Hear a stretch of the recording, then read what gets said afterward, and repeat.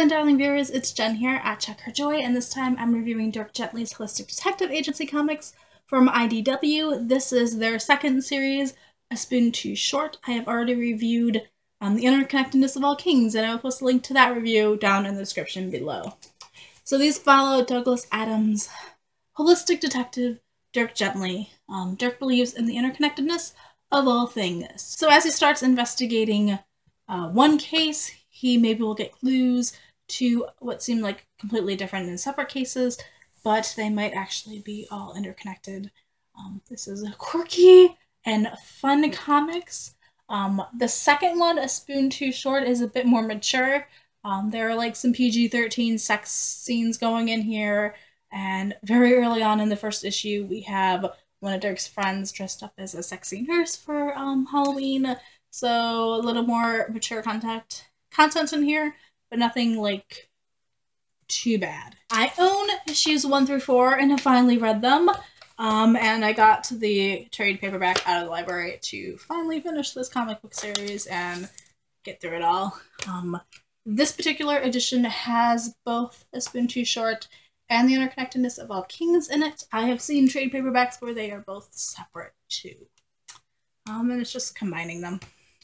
So A Spoon Too Short is 5 issues. This one also has an interview with Sam Barnett, who plays Dirk Gently in the television show, and also a bit in the back about like making the show, which was interesting and cool. The art and writing on A Spoon Too Short is by Arvind, Ethan David, and Ilias Kyriazis, which I probably totally just mispronounced. So those names are in the description as always. This series starts off with Dirk in London, and he gets called in by his friend Sally to investigate this family who lost their voices. They went on vacation, and when they came back, they can't talk anymore. And when Dirk tries to hand them like a notepad to tell them what happened, it's just a bunch of squiggly lines, like they've lost the ability to write also, which is strange. However, they can still communicate in song, like they can sing fine.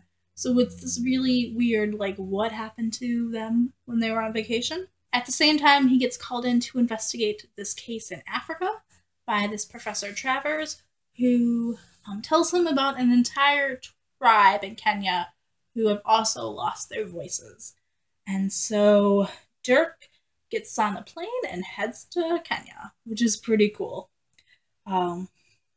There's also a side story in here about poachers who are going after rhinoceroses, some elephants who are seeing strange lights, but Dirk doesn't know that, so it's kind of, we know more than Dirk does. We do get to meet some of Dirk's friends, like Sally, who's the nurse in London, Professor Travers, who is this African woman who convinces him to travel with her.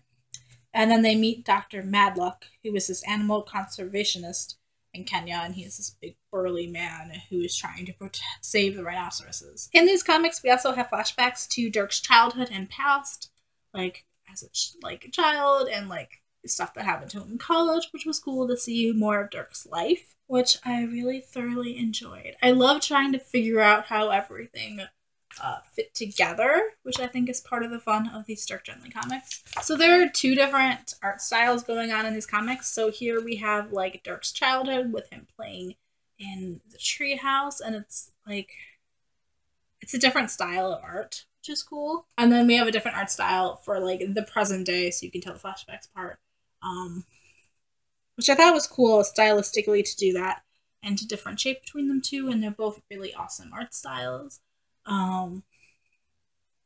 So I think that's it.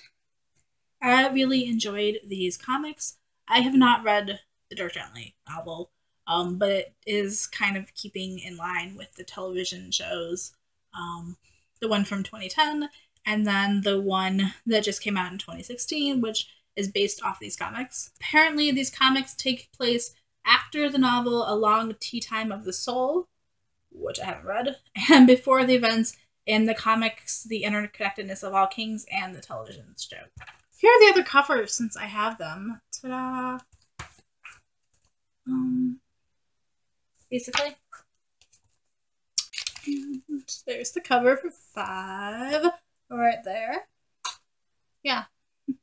So basically, go check out these comics if you love quirky, fun detective stories and don't mind strange, bizarre things happening. Peace out. I love you guys and keep reading.